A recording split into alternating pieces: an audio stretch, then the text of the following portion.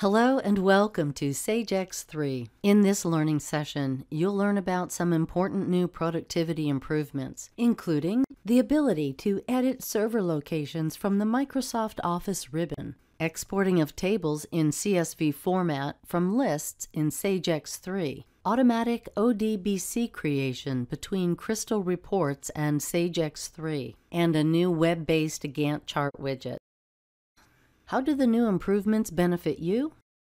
First of all, it's now easier to edit or delete server locations right from the Microsoft Office ribbon. Next, exporting to CSV format means data is easier to read and can be used by more systems. Also, there's better connectivity between Crystal Reports and Sage X3. And there is improved browser compatibility when using the Gantt chart in Sage X3.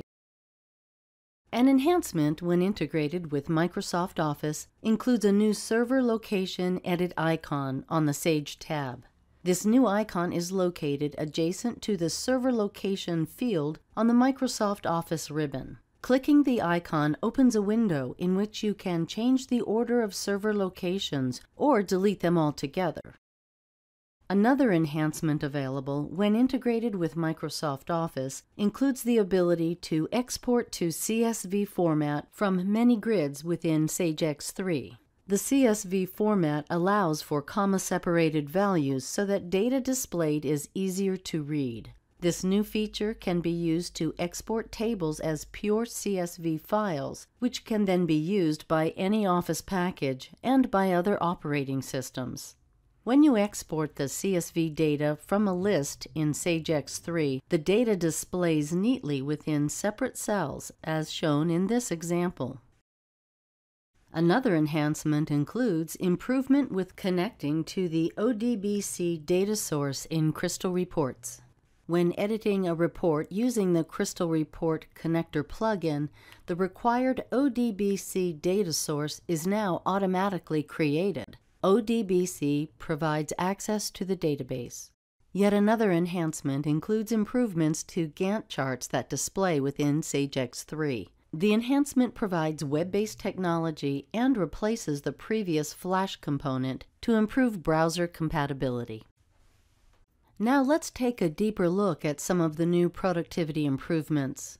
We'll explore how to export a list to CSV format, as well as look at the new web-based Gantt chart graph.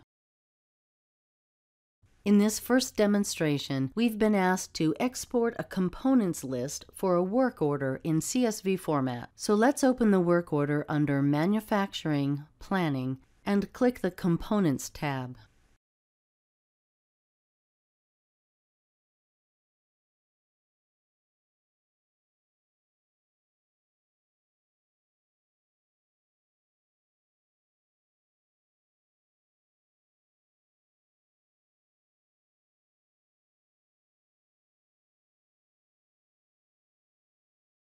Click the action icon on the components list, then click CSV Export. A message appears asking if we have the latest add-in installed. In the CSV Export window, click Export.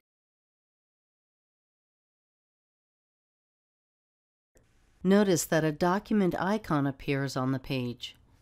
We can choose to open or save the document at the bottom of the window. Let's save the document and then open the file.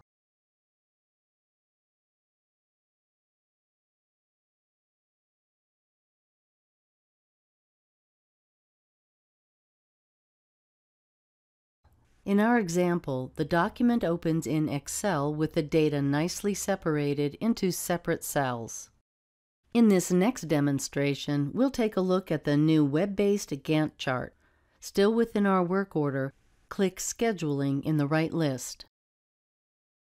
Then click Graph.